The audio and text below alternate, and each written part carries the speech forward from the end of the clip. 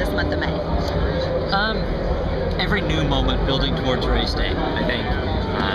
Opening day is something special. In fact, we were one of the first cars on track on opening day, so the honorary starter got to wave the green flag, and even in the race car, okay, it was an installation lap, but even in the race car I got goosebumps, because this place is like nowhere else we'll ever go. And we just went to a big press conference about the Brembo brakes that everybody has this year. Has that changed how you've had to handle the car or anything? Has that made a big effect? Last year we ran carbon brakes on the ovals as well, so adjustment hasn't been a big deal coming here to the oval.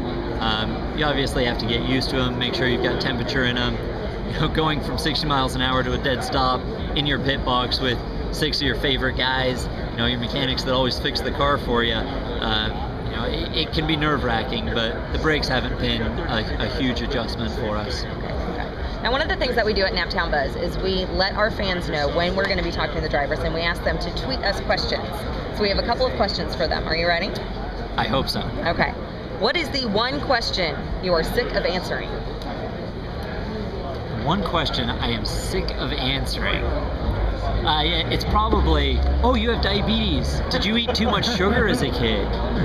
No, it's an autoimmune response that my body doesn't produce insulin anymore. It was nothing I did or my parents fed me.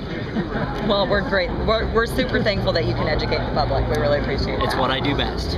What is the favorite restaurant you've been to while you've been here in Indy? Well, having lived in Indianapolis for the last couple of years, I've discovered a few favorites. We love Black Market at the top end of Mass Ave.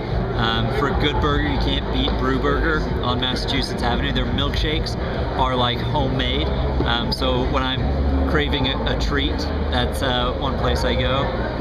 For breakfast, you can't beat Cafe Patachou or Good Morning Mamas. Cafe Patachou is my favorite. And our final question, what is the most interesting thing you've ever autographed? Probably the most meaningful and interesting was just Sunday morning on bump day, I autographed a young lady's insulin pump. And it was really neat for her to come up and I mean, she was, I think, about 12 years old, and for her to be confident enough and proud of having diabetes and being part of the diabetes community to come up, show it to me, and then ask me to sign it so that she could show it off to all her friends, it really meant something to me. That's awesome. Well, thank you so much for your time today, and good luck on Sunday. Thank you.